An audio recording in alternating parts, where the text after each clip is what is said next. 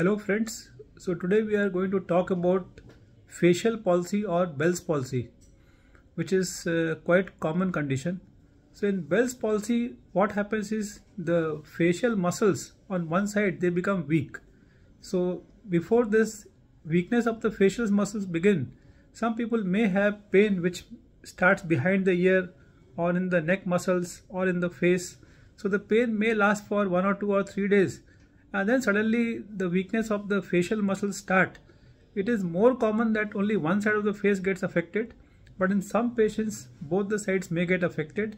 And the common symptoms you could notice is that there may be difficulty in closing the eye. So if you ask them to close the eyes, one eye closes, other eye doesn't close. And then when they are brushing the teeth, it may have difficulty in brushing on one side. If they drink water or food, it may be difficult to chew on the affected side. And there may be dribbling of water or saliva or food from one angle of the mouth. And when they smile or ask them to show the teeth, so the symmetry of the face is lost and the face may deviate to one side. The normal side of the face, it may pull the angle of the mouth. So these are some of the symptoms that can be noted all of a sudden, and mostly people notice in the evenings when they wash their face before sleeping, or when they get up in the morning and try to wash the face or brush their teeth. That's the time they notice. Or very often the attendants or the family members of friends, they may notice that face looks little crooked, or there's no symmetry, and then they notice. In some people there could be loss of taste also on the affected side, because the same facial nerve also supplies the taste sensations in the anterior, the front 2/3 of the tongue.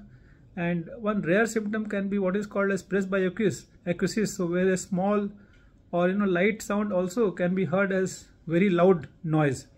So these are some of the common symptoms, and then with these symptoms, when you consult a doctor, it is fairly easy to diagnose the condition based on the clinical symptoms.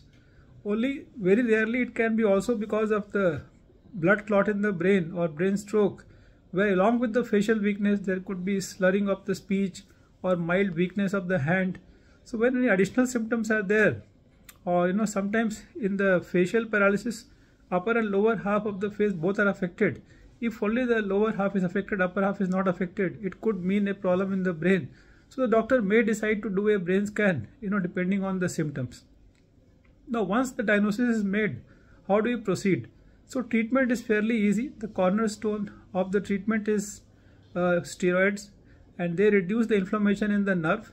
And along with this, antiviral drugs like acyclovir is also effective, and short course of these two medications are given. And then the doctors may give vitamins for the nerve regeneration.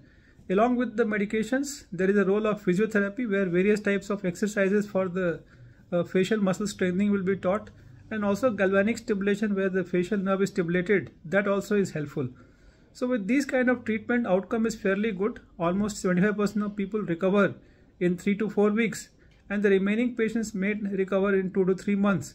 Very few, that is less than 5% people, may not recover completely with medical treatment, and then they have the option of cosmetic surgeries and various other surgeries, but that's only in the less than 5% of people. And what is the underlying cause for this? So it can happen in anyone, usually younger people, even children can be affected. More common in diabetics and in pregnancy, even in the postpartum period it can happen. And sometimes the presumed cause is thought to be viral infections like herpes virus or other viruses. We also saw COVID-19 infection causing Bell's palsy or facial paralysis. And many times we can't identify which virus has caused, and the only virus which can be treated is herpes, so acyclovir is given for that purpose. So we have seen that it can be a little more common in the monsoons or in the winter season, but as such the cases can happen any season of the year.